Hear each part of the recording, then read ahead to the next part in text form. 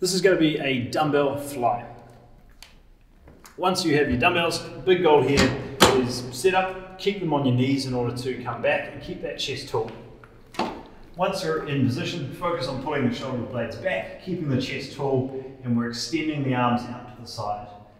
Make sure to keep the arms nice and straight rather than letting them bend in close to your body. So we're keeping the chest tall, we're keeping the shoulder blades down, and we're stretching to the point where we can feel our chest, but keeping the tension on the chest. So keeping the chest tall, keeping the shoulder blades back, and driving across the body. Keep pulling the shoulder blades down, drive across with the chest.